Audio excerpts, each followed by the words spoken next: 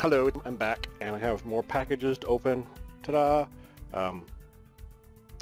3 of them. Also, I got an update. My PCBs, pre-printed circuit boards for the Enigma machine, are shipped. They're in the mail, although the tracking hasn't updated yet.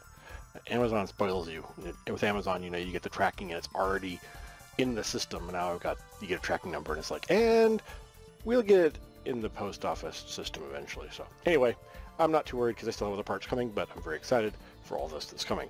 You may notice I am down in my office right now, down in the den, whatever you want to call it. It's downstairs. It's kind of a mess behind me. Oh well.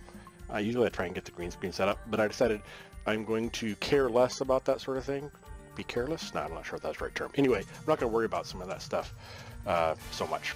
So trying to do videos more often, just kind of in a way to connect. Because as I work from home, and I don't interact with a lot of people very often, so this is my attempt to do that. So, package number 1, the description is electronics, which I believe probably is an accurate description. Aha!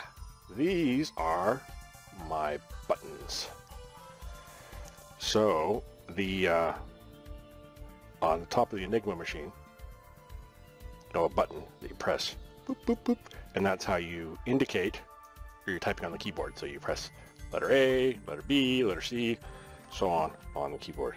So, next package, also from China, the Express. Oh, description is circuit, integrated circuit. These are MOSFETs? Is that how you pronounce it? And the third package is a switch. I'm guessing not a network switch, or probably a physical switch, right? Like you would switch things on and off. And yep, toggle switches. So I have a bunch of them here. Let's see. Oh, the 2 different sizes? Yeah, 2 different sizes. Probably I wasn't sure. So some of these, they're pretty cheap. I don't know what I paid for these, like a couple dollars maybe. But I got 2 different sizes. So you see these have 3 poles on the bottom, and these have 6 poles on the bottom, which the poles are connected, I believe, and it just makes them larger. So I've got 5 and 5, so 10. I think I need 3 or 4 for the Enigma machine. So very cool. There's my switches. So that is my update for today for Opening Mail with Jim. Thanks for joining me, and happy Halloween.